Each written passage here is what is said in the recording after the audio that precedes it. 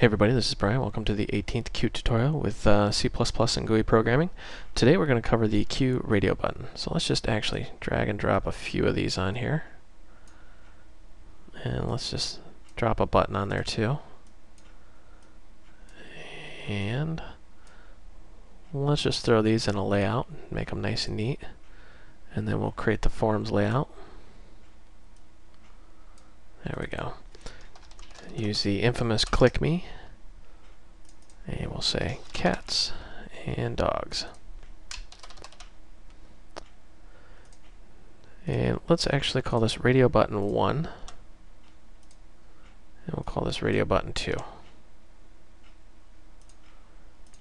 So very simple, we have two radio buttons, cats and dogs, and a button that says click me. Go ahead and select cats, and we're going to say checked, and just check it. Now let me run this application and show you exactly what radio buttons do.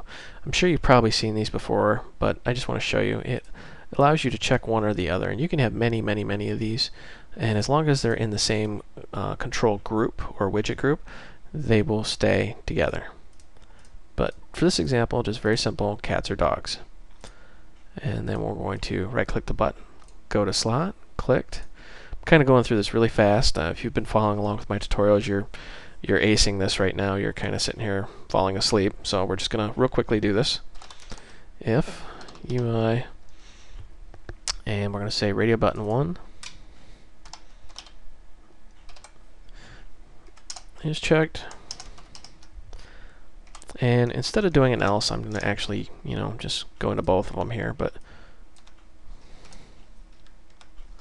say Q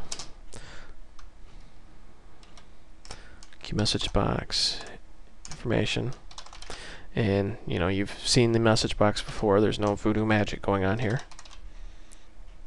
And let's just say UI, and we'll get the text property out of there.